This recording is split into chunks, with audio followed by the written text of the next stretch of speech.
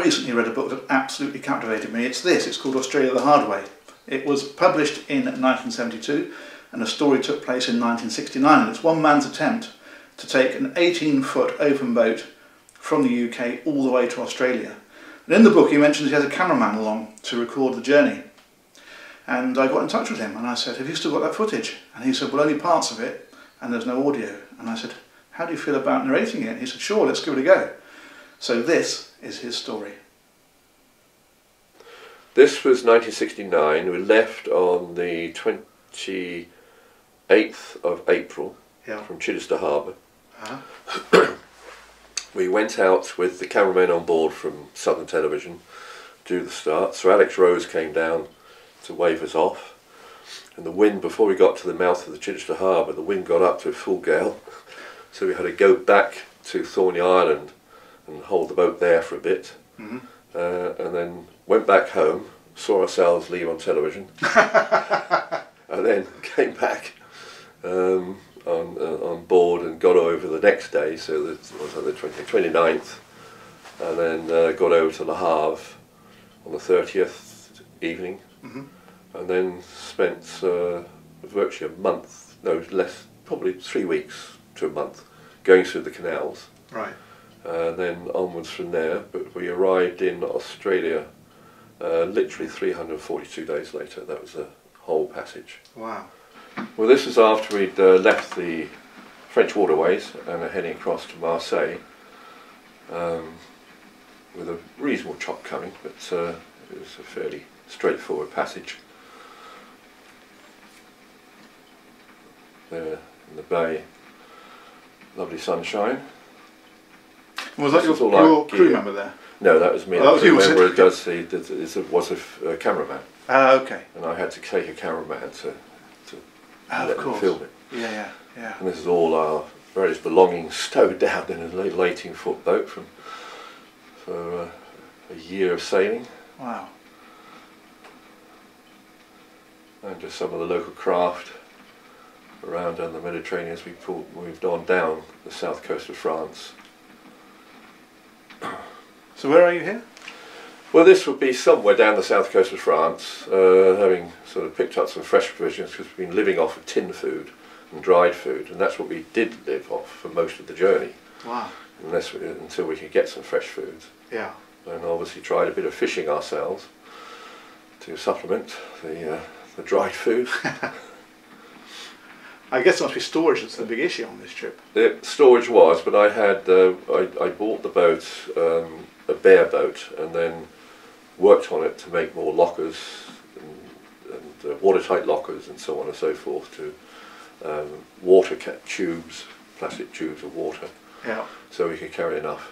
And that was our move into Italy, where we tasted some octopus for the first time, which was incredibly awful as far as I'm concerned then. Well, I didn't know how to cook it properly. Yeah. And it came out as just as tough as tough. And I think that went over the side after the first mouthful. How do you catch an octopus? Well, we actually bought it in the market. Oh, okay. It was live when we bought it. But, right. And there's me trying to put a brave face on it.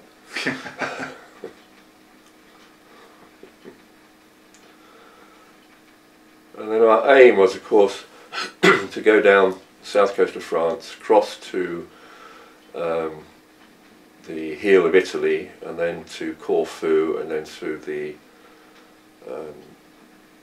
Corinth Canal into the Aegean. And this is when we were down, at this time, we were down in the straits opposite Sicily, and those are the overfours you get, and these are the fishermen that go out after saltfish, and they sit on the end of that long bowsprit while the houndsman's up the top of the tower, and then swing the bowsprit across where he's got a harpoon, they harpoon them. Wow. That was in those days. I don't know how they do it now, but it's still a popular fish to catch. And once we got across to Greece, this is us, in fact, going just about to start to go through the Corinth Canal, which we had to wait a day because the ships going to and fro through there, you had to log your time to go through. We had to demonstrate that we could do a minimum of 6 knots. Oh, right. Otherwise they wouldn't let us go through. And just showing the building of the canal with the footprints of the sticks. They sort of scoured up the side of the walls. There we are.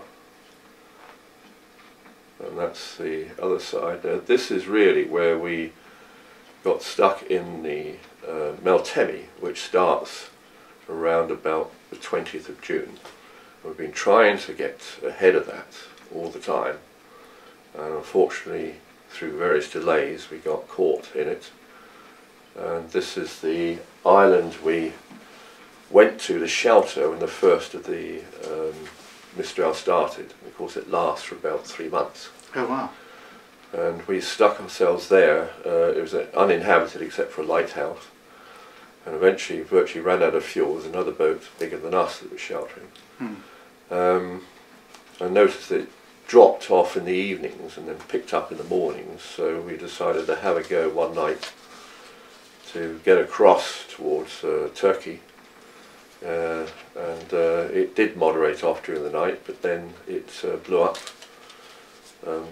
pretty hard, and we had a really tough time. The rudder stock, the tiller head broke, and we ended up by trying to get the outboard to run and steer us, and then the fuel pump went on the outboard, and so we had to keep pumping the old balloon and the fuel line to keep it going, and eventually we made it was a Morgos with a boat full of water, and picking up a mouse in the Morgos before we went off again, which jumped ship, which was probably just as well. Anyways. This is actually when we were in Turkey, and we were in Antalya there. We were heading to Mersin, so we've already had made arrangements for a truck to take us through the Kurdistan mountains to the upper reach of the Tigris River, and this was all part of the trip because there were problems on the Suez Canal, various fractions, fighting there at the time, and I think there was a ship being sunk in it at that time to block it off.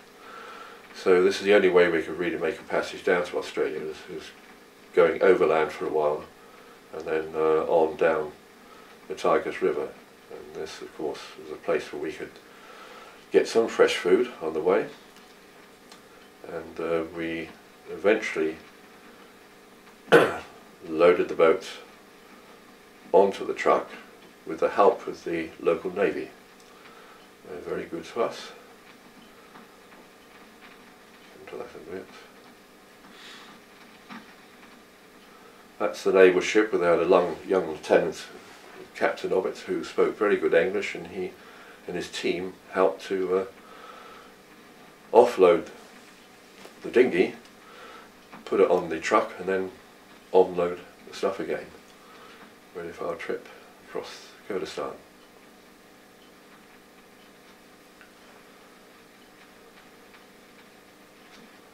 There she is, up on the truck. What we didn't know was that the drivers, there was a driver and a mate, also the normal thing is if you're taking something, cargo, whatever, on these trucks that then set off across Turkey, they then try and get some extra money by allowing people hitchhiking, well they're not really hitchhiking, they're whole families walking down the dirt roads, and pull them on board the truck and making a few extra bob out of it. And this is what they did, as you'll see later, and as we went through Kurdistan mountains.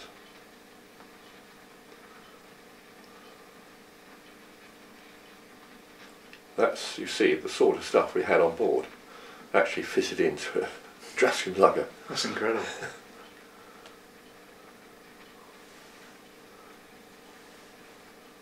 Now, all the roads really from here onwards through the Kurdistan mountains were just rough, you know, they were not tarmacked at all.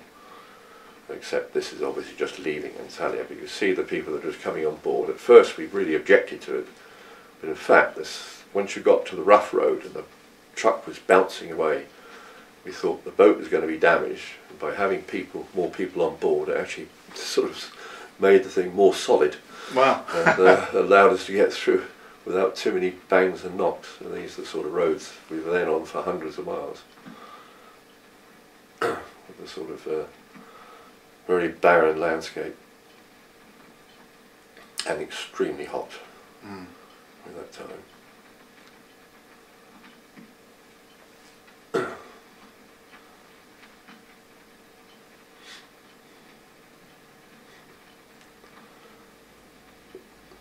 The first place we got to, though we stopped of course a number of times because it did take about 3 days to do, was a place called Cizre, which is on the Tigris River just in Turkey, very close to the Syrian border. And that was where we were hoping to get on the river and set off.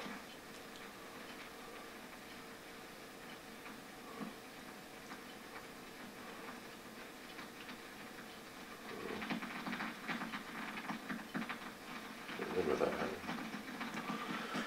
And eventually we did get on the Tigris River, but where we had a problem is that the authorities wouldn't let us launch at Cizre, and we then had to truck it again to a town right on the border of Turkey and Syria, and on a railway track. And eventually we got it on the train when it came. That's the Istanbul-Baghdad Express, and that took us to Mosul. And at Mosul we went on the river and got on it then for that 1,000 miles trip down the river to the then called Persian Gulf. And this is us sort of travelling down. Of course it was getting late, you know, well into the summer, so the river was getting quite shallow. So there were occasions like this where we literally had to dig a channel over some stony banks to be able to carry on down. We had a few problems there. We actually broke through into one of the timbers and they had to get the boat out of the water and put a tingle on it to keep going.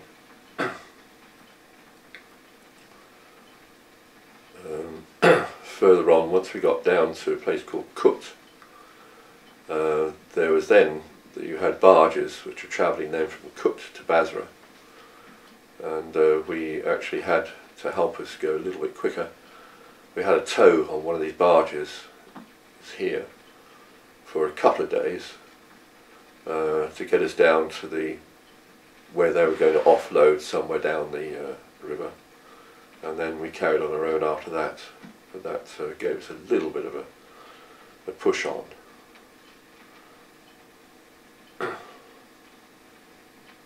That's the captain.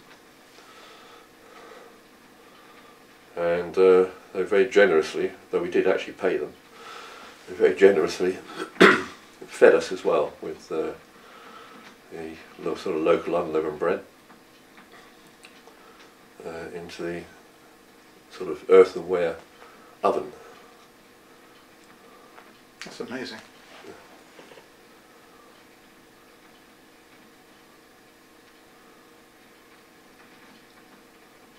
And with the bread and some which was slapped onto the side of the oven and peeled off when cooked.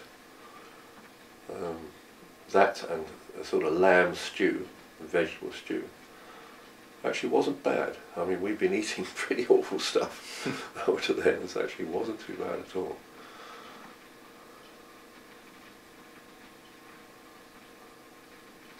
And I have to say, the Arab people there were lovely people. They were fantastic. Mm. They really helped us. We actually had to stay at a village once, and they put us up in just a mud hut. And in the morning, went down to the boat, and there was an old chap with a Lee Enfield rifle who'd been standing guard all the time over the night, all night through the night. And they did this without asking. It was lovely.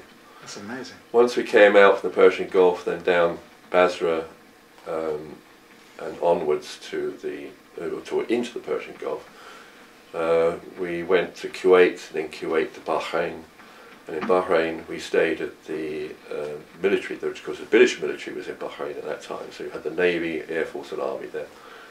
And we stayed at the, we were put up there, and we took part in sort of mock rescues with the RAF and the helicopters just to bide the time. Because we couldn't go out into the Arabian Sea until the southwest monsoon had finished, because the southwest monsoon is sort of 6 to 8 winds all the time. Heavy seas, we wouldn't get anywhere. This is just an abandoned ship that was used as a plaything for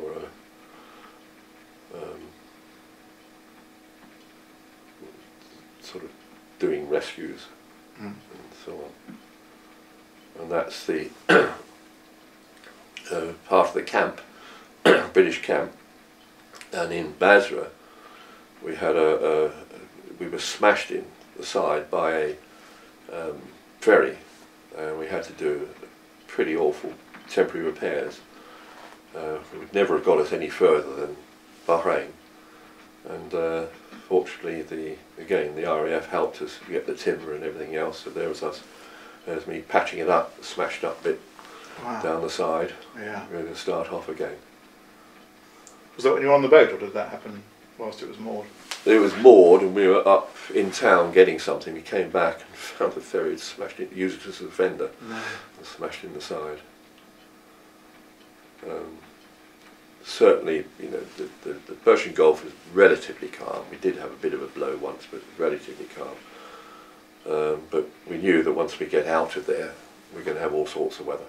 And we were waved off by the Services Sailing Club in the river at Dubai.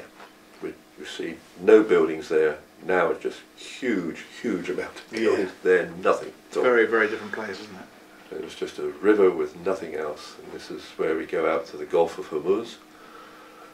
And then we went, the first port of call, it's not a port of call, was in Jask in Iran, which again was just a case of doing the paperwork to get in, and then onwards down the South Iranian coast.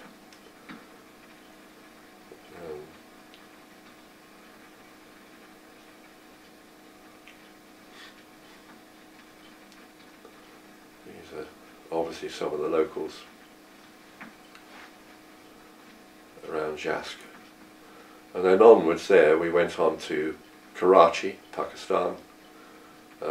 This is then, you're seeing the Pakistani people, and their local boats sailing. We stopped in one place called Gwadar, which is a fishing harbour, prior to Karachi, and there they're just drying all the fish before sailing them off. And actually one of the British India Steamship Company ships, who we'd befriended to give us help when we needed it, if we needed it, used to come in and take the cargo off and take it to Karachi. But it was only a bay, it wasn't a harbour. And this is Karachi dentist with a tray of teeth, filing with a wood file. Wow. Just incredible.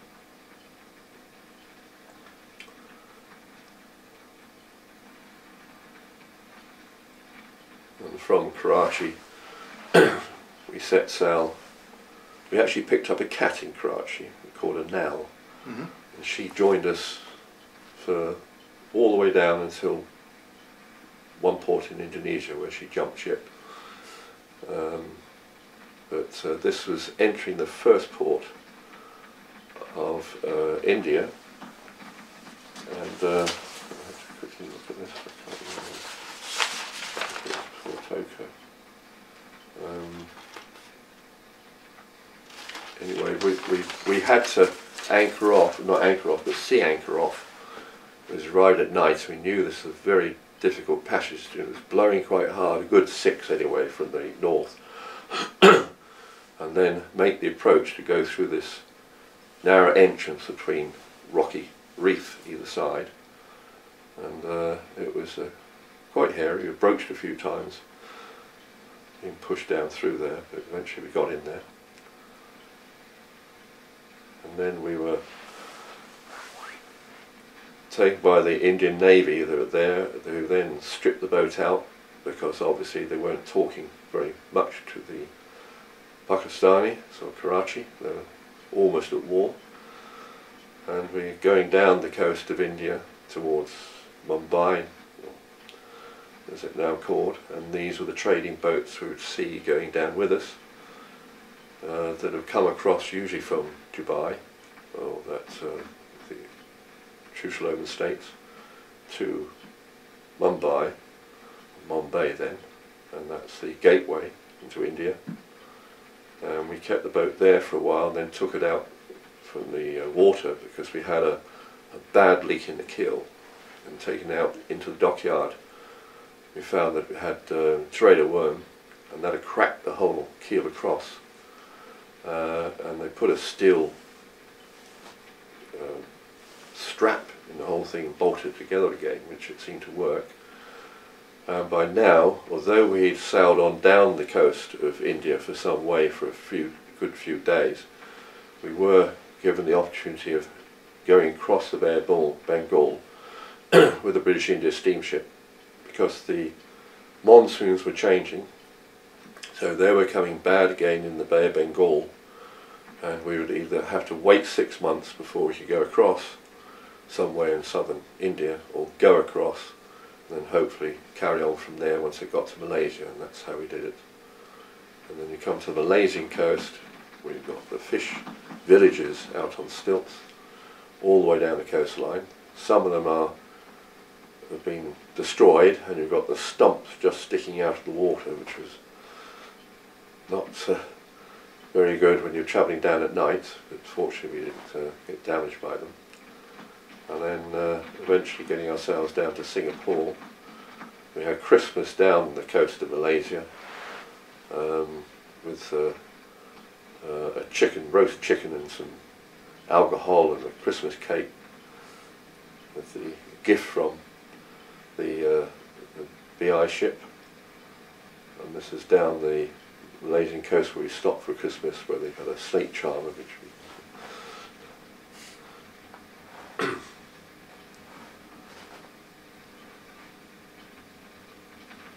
and we got eventually down to Singapore, where we stayed over the New Year. Got ourselves together, ready for then the last section of the trip really, was going down through the Indonesian islands and then across the Timor Sea to Darwin. And this was really a headland which was right on the equator in Sumatra, which we passed into the southern hemisphere. We sailed quite a bit up the little tributaries and creeks in Sumatra. They're absolutely fascinating with the wildlife around. But we did get stopped by the officials and dragged back because we hadn't obviously cleared anywhere going into Indonesia. We had to then get cleared with them before carrying on down the coast and then crossing eventually to Jakarta. But the Sumatra in that area is just simply jungle, and wild boar, flying foxes, monkeys, etc. But you did have the trading boats still using sail, mainly trading timber from Sumatra down through to Jakarta. So we passed these as we went down, did the passage down and across.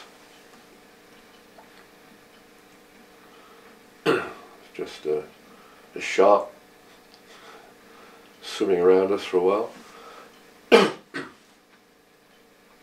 which were many, including we had for many nights I think they called it the Australian whale or something. It was not a big whale, but it was always with us at night, snorting away. Amazing. As the night went on.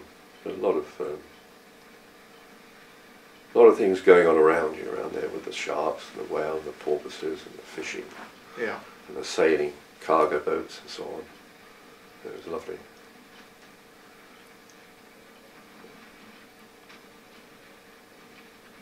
And eventually we came down through the islands of Indonesia, and across the Timor Sea to Darwin, and here both the customs and the medical officer was coming out to greet us. We had a transmitter on board, so we managed to let them know where we were and when we were. And we were towed in, but then both of us had to go to the hospital immediately before doing anything else and getting checked out for TB, something they were worried about. Mm-hmm. And once we got there, we did a reenaction by another cameraman, Australian cameraman, reenacted this sailing into Darwin. And this time was one of the few times you see David, who's the film cameraman, had been with me on this 342-day trip. Wow. And the state of the boat as well. Incredible.